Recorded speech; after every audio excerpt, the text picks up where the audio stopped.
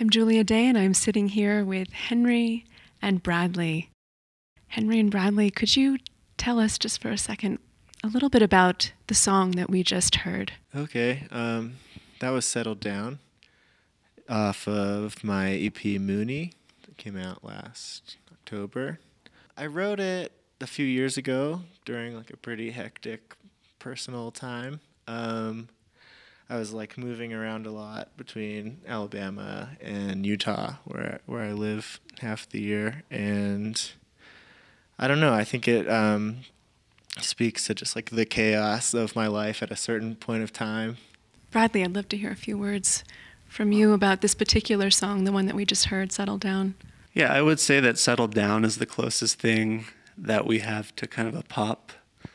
Like we call it a banger, I think, but it's, you know, compared to some of the other stuff, it's like got the most pop appeal, I think. It's one of your most popular songs, isn't it? Yeah, I think that's why too. I think it's got the most beat. It's probably the most beat driven out of anything that we're playing. So Henry, I've learned that a lot of the inspiration that you experience musically comes from connecting with nature, hiking, skiing. Can you talk a little bit about that? Okay, yeah. For half the year, I live in Utah. I work as a ski instructor, and I'm on skis just like in nature every day. So I tend to come up with a lot of my ideas while I'm outdoors, like on the mountain in the snow. It's just really peaceful, and a lot inspiration can strike pretty easily when you're surrounded by a bunch of natural beauty. I find it really, really interesting. The one major contrast I've learned about the two of you is that, Bradley, I learned that you're very formally trained as a musician. And Henry, I've heard you say that you would not consider yourself a formally trained musician. Not at all. And absolutely not. So I'm super curious to hear what you'd have to say about kind of the hospitality of the current musical landscape with regard to being a formally trained musician versus not being a formally trained musician. Okay, sure.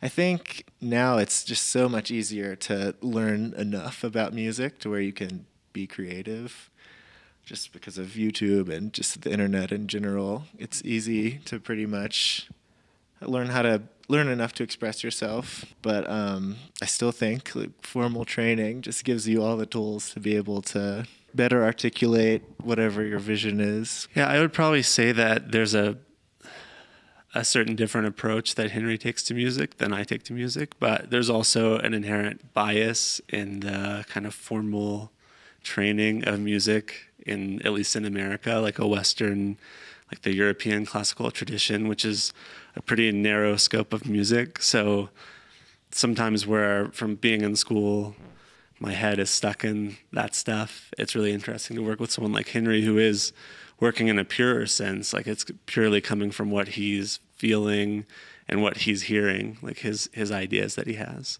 And who doesn't have that bias that you were referring to. Oh yeah, because he can do things that I could never write the music that he writes. You know, I would mess it up. And even when we're working on it from a production standpoint, it's like my tendency is development, right? Like, we have an idea, then we have to like develop it right away.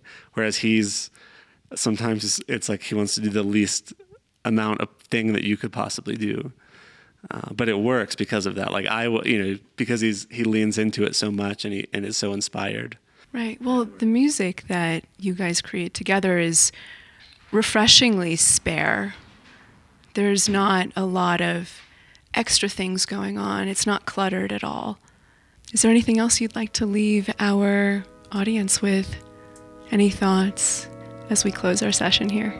Just thanks to Parse Seco for having us. We love coming here, love hanging out, playing music in such a beautiful space. Thank you guys for sitting with me. Absolutely, thank you.